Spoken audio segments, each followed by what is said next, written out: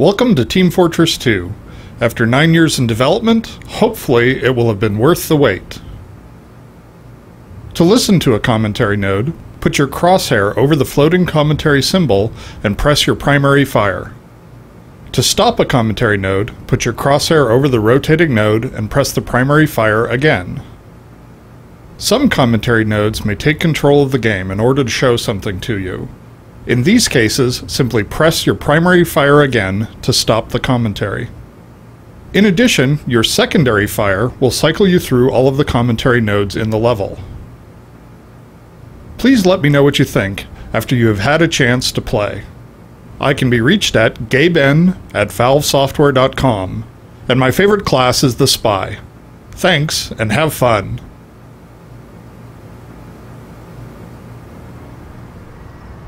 Unlike maps in Team Fortress such as Two Fort and Well, which have their respective blue and red sides, Hydra's 4 main arenas can be owned by one team or the other. We needed an overall theme that justified structures like rock walls and tunnels, but which also had a neutral color scheme. We chose a desert theme with a palette of a reddish-brown rock, cool blue sky, and neutral light colors that complement the surrounding area. The colors of the separate areas vary slightly, but still key together.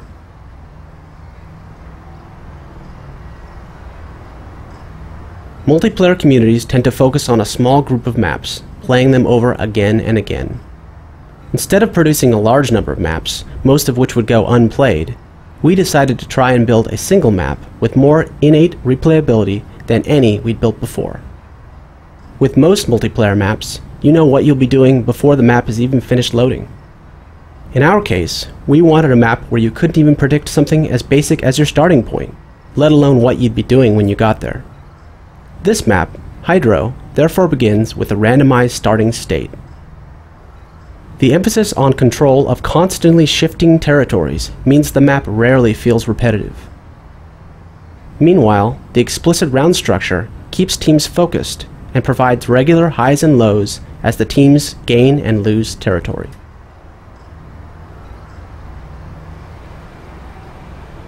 Maps require impassable boundaries, but unless we restrict the environments to either interior spaces or steep canyons, these boundaries can't always block the player's view of the outlying unreachable area. In our more realistic titles like Half-Life 2, these boundaries often require fictional or visual explanations. In the heavily stylized world of Team Fortress 2, however, conspicuous artificiality is a core design principle, and so we can simplify or altogether ignore these explanations without compromising the player experience. Playtesting showed, for instance, that these low fences leading to an empty expanse successfully conveyed the message that the area beyond the fence is uninteresting and out of bounds.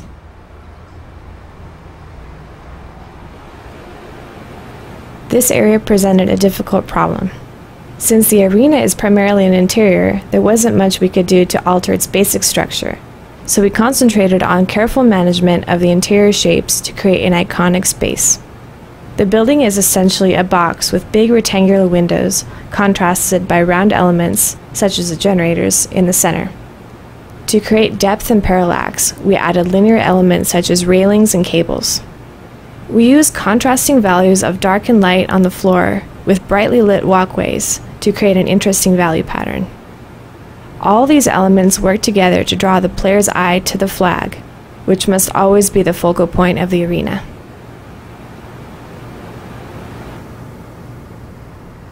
One of the main changes between Team Fortress Classic and Team Fortress 2 was the removal of thrown grenades. Most classes could carry a standard hand grenade along with a secondary grenade, tied more closely to the class. Team Fortress 2's focus on unique class roles led us to notice that the standard hand grenade was a more powerful combat decider than some of the primary weapons. This made the classes more similar in combat, not a desired effect. In addition, when we look at some of the Team Fortress Classic's map stalemates, they often resulted from large amounts of grenade spam. Two cases were particularly problematic. That of players throwing grenades repeatedly through doorways, hoping to kill an enemy who might be there, and players on the verge of death throwing all their grenades in rapid succession, hoping to get a kill after they die. Removing standard hand grenades made the game more fun almost immediately, especially for new players who were often confused as to why they die when a grenade went off at their feet. When we examined the class-specific grenades, we found similar problems. Eliminating them from playtests gave us yet another boost in making the game more fun. Once we decided on removal, we analyzed each class to see what capabilities might have been lost as a result of the decision. In some cases, we added other capabilities, where we felt a class had lost the ability to make some interesting decisions related to a special grenade type.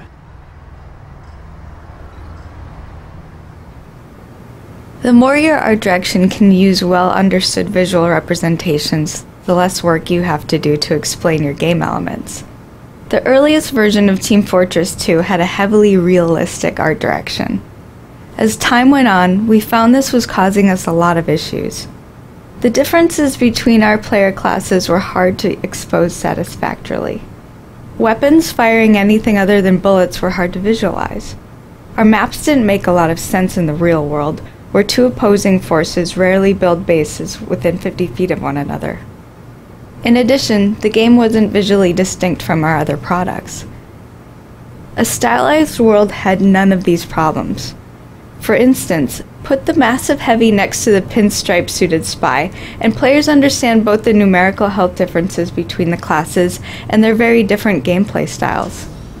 The medic's healing beam was easily understood by playtesters when they saw the floating red plus symbols streaming into the target. A stylized fiction can easily explain why the team's bases are built right next to each other. Finally, a Team Fortress 2 screenshot is easily recognizable, ensuring that no one will confuse it with another one of our games.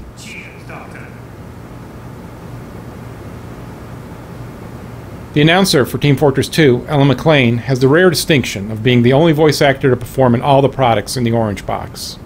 For a role in Team Fortress 2, we had Ellen try various reads on the same lines, letting her ad-lib different personalities. On the 5th try, she came up with the winner. Her disappointed and slightly angry evil overlord clearly lets you know, in the world of Team Fortress 2, a tie does not mean everyone wins, but that everyone loses.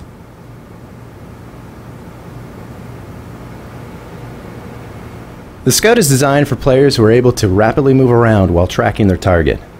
Where other combat classes rely on high amounts of damage, the Scout relies on his high movement speed and double jump ability to dodge enemy fire. Much of his combat style is crafted through the features of his primary weapon, the scattergun. It does a large amount of damage, but has a wide spread that forces him to get close to the enemy for full effect, where he's also at the highest risk of being hurt. It has a slow rate of fire that encourages him to pause to fire, then dodge, then pause, and so on, which gives enemies a higher chance to hit him at intervals. Finally, it holds a small clip and the slow reload time to encourage the Scout to pull out of combat to reload, something which he can do easily with his speed, and gives injured enemies a chance to run before the Scout returns.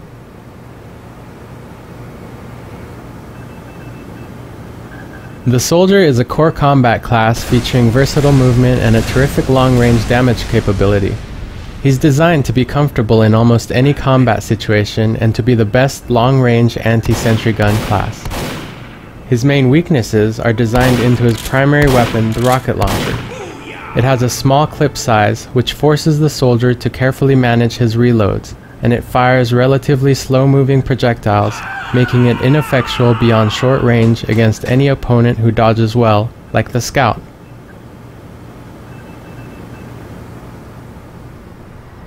Balancing the strength of the engineer's AI-controlled sentry gun was one of the more difficult design problems in Team Fortress 2.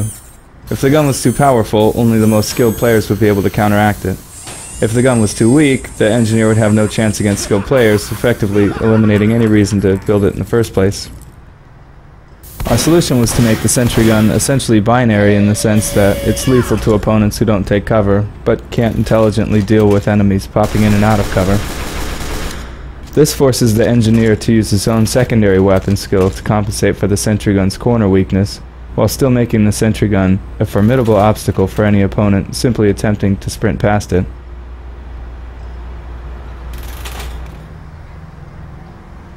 For Half-Life 2, we developed something called response rules, a system that lets us fine-tune the way characters speak lines of dialogue in response to game events that are not completely predictable. In Team Fortress 2, we extended response rules to the multiplayer environment for the first time. The response rule system works by listing speech concepts in a simple text file. The game code then makes characters attempt to speak when the rules or conditions defined in the text file are met in the game. For instance, when a player reloads his weapon, this signals the response rule system that now would be an appropriate time to speak a line about reloading. The response rule system checks the state of the world and matches it to a set of rules that determine the best line of dialogue to use for that speech concept. If the player's health is low, he may speak a different reloading line than if he's completely healthy. He could play a special line if he has killed more than 2 enemies in the last 20 seconds, another set of lines if he's underwater, and so on. Keeping dialogue and rules in script files gives the game's writers the ability to add speech to the game without needing any code support.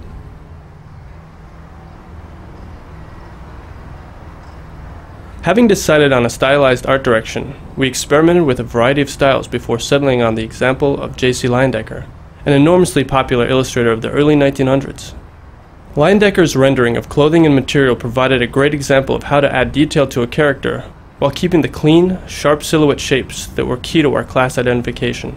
We used normal maps to craft folds of clothing, which provided a fine level of detail when seen up close, without detracting from color values, meant to draw the player's eyes to the all-important weaponry.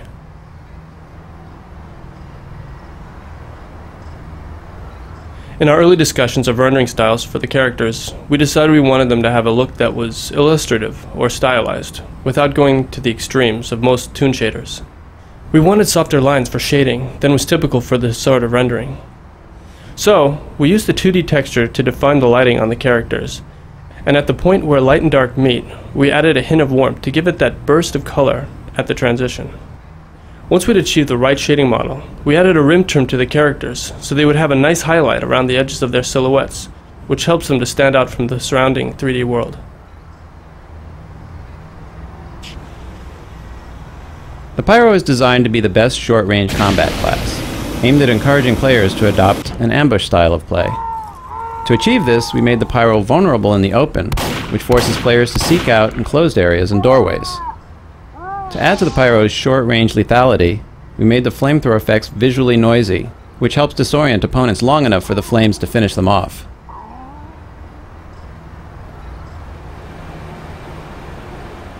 The Spy is designed for players who want to outsmart their opponents. At a high level, his gameplay flow is to infiltrate the enemy team, move around while disguised, and use his instant kill backstab to take out key enemies, usually snipers, engineers, and medics.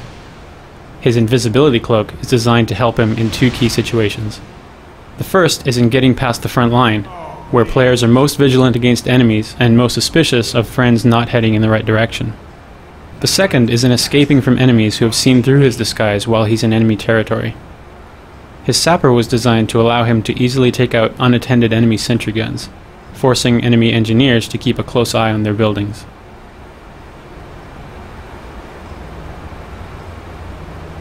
With 9 classes of characters and so many weapons and unique abilities, one of our biggest challenges was exposing all these combinations to players without overwhelming them. Even the short list of essential information is intimidating, including map goals, the whereabouts of their friends, who's shooting them with what weapon, and so on. We didn't have any way to make all of this information visual, so first we had to prioritize and come up with an essential list of things every player needed to know in order to just have fun. Information they could learn by playing the game, such as map layout, was of secondary importance, but there was also information, such as the medic's invulnerability charge, that would be completely invisible unless we exposed it. We tried to avoid attaching 2D elements to the HUD as much as possible, since we wanted players to be looking at the 3D world we'd built rather than some abstract representation. For example, players always see their own team's spies as a spy, but they need to know how that spy is disguised to the other team. We first tried a quick hack where we put an icon representing the spy's current disguise, floating above his head. This icon proved baffling to playtesters. When we tackled the problem by putting cutout paper masks on the spy, it not only fit the humorous style of the game, it let players get all the pertinent information directly from a quick look at the spy's model, thus keeping them focused on the characters and on the action of the game. We took this as a lesson in how holding ourselves to a strong design principle can often force us to come up with better solutions than if we'd taken the easy route.